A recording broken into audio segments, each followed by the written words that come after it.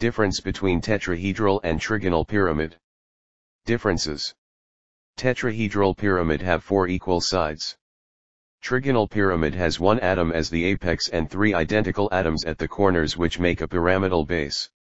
Tetrahedral molecules are nonpolar because the similarities of the 4 atoms located at the corners of the pyramid will cancel each other out.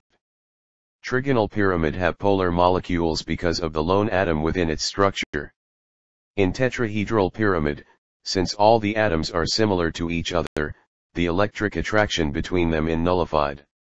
In trigonal pyramid, the lone atom makes the electric attraction between the 3 atoms in the corner of the pyramidal structure possible.